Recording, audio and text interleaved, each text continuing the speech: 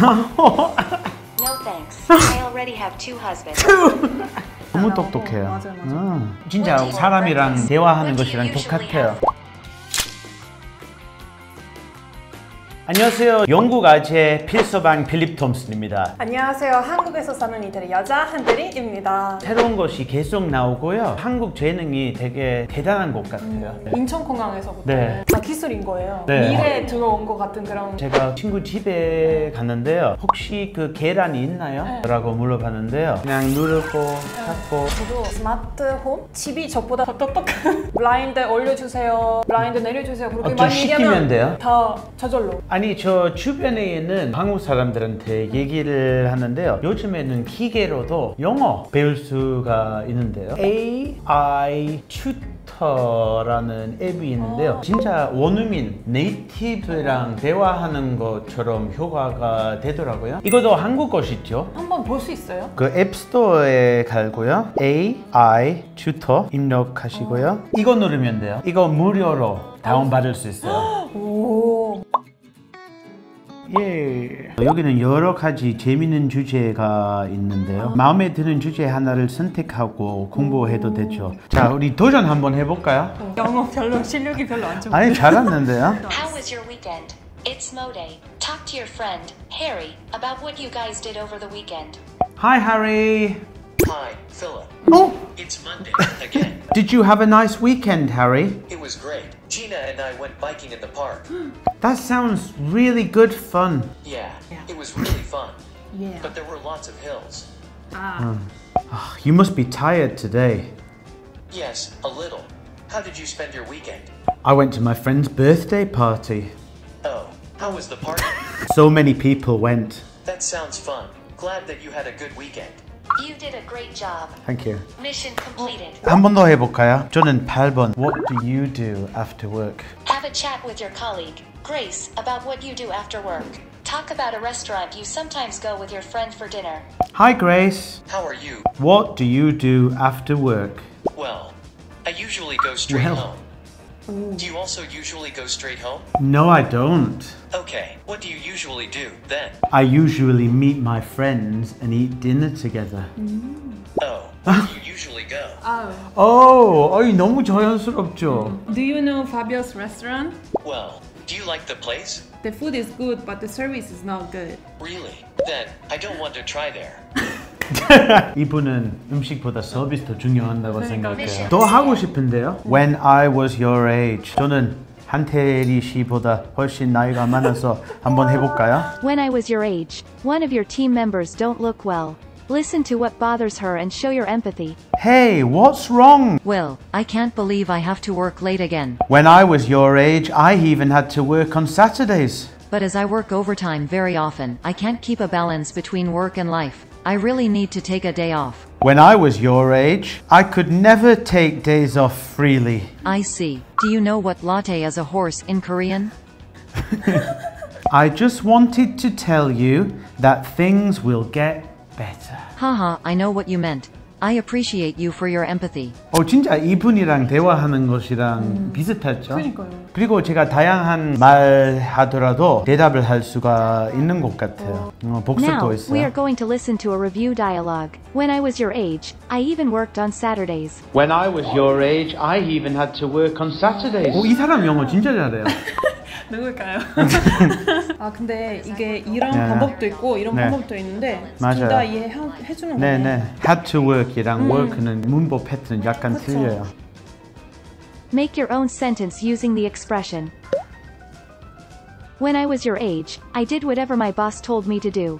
When I was your age, I did everything my boss told me to do.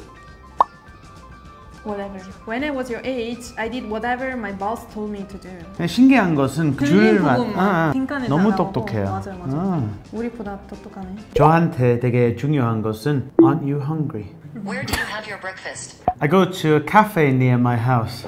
Oh, you do? I have a sandwich and a coffee. Delicious. Really? Coffee is my favorite drink. You did a great job. I feel really hungry. Are you hungry too? 밑에 어떤 No. 말을 했는지 또 I'm fine, 그것도 다 actually. 나오잖아요. 신기하다. I often go to a cafe near my place. I go to a cafe near my house. I go to a cafe near my house. It has nice sandwiches and good coffee. I have a sandwich and a coffee and delicious. I have a sandwich and 이게 무슨 말이냐고.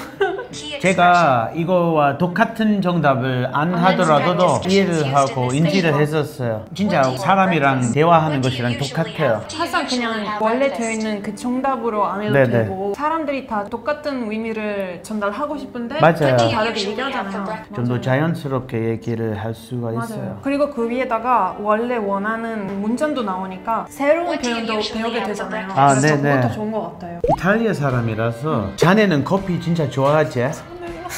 네, 커피 좋아해요. 저도 되게 좋아요. Ordering a coffee. 돈도 안 With the 내고. coupon, you can have either a cafe mocha or a caramel macchiato. 아, Go to the cafe and order a coffee that you like. Hello, Welcome to Star Cafe. What can I get for you today?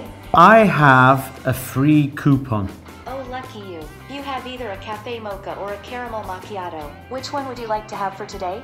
I would like a caramel macchiato. Okay, perfect. Macchiato. Please make yourself comfortable. I will bring it to you when it's ready. 다른 거 해볼까요? Which one would you like to have for today? Will you marry me? No thanks. I already have 2 husbands. You have either a cafe mocha or a caramel macchiato. Can I buy your time instead? My time is very expensive. Are you a human? Yes, I'm kind of like a human. You have a good voice. Thank you. You have a good voice too. 상황별 표현 학습도 있는데요. 상황별로 필요한 것을 배울 수 있는데요. 하나 해볼까요? 사과하기. 상황이. I apologize for my late response to your email. I apologize for my late response to your email. 해볼래요? I apologize for the inconvenience I've caused. I apologize for the inconvenience I caused. 오!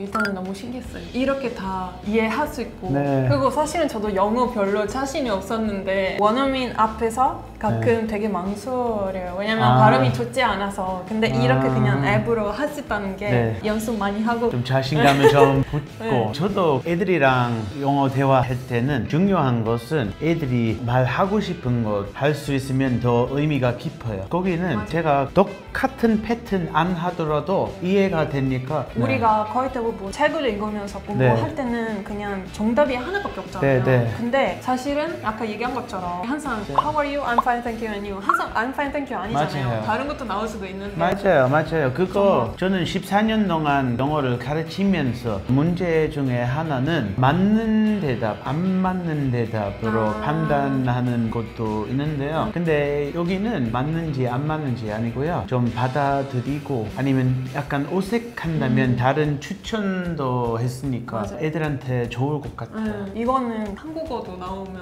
좋지 않을까요? 도움이 될 것 같아요. 맞아요. 그쵸? 우리는 아까 커피 시킬 때도 좀 위트하게 대답을 하고 넘어갔어. 어린애들이 항상 저런 뭐 농담을 하니까 알맞은 대답을 하니까 되게 독특한 것 같아요. 자, 우리가 오늘은 한국 기술에 대한 얘기를 했는데요. 그리고 우리 직접 AI Tutor라는 앱을 해봤는데요. 너무 재밌었죠? 네, 너무 재밌었어요. 저는 걱정 하나 있는데요. 저와 같은 영어 가르치는 사람들이 어떻게 먹고 살 수 있을까요? 그리고 밑에 누르시면은 무료 이벤트가 있는데요. 신청해 보시면은 누구나 무료로 체험하실 수 있고요. 추첨으로 에어팟 프로 비싼 것도 이어폰 나오고요. 많이 사용하면은 나중에 나랑 영어로 대화할 수 있겠어요.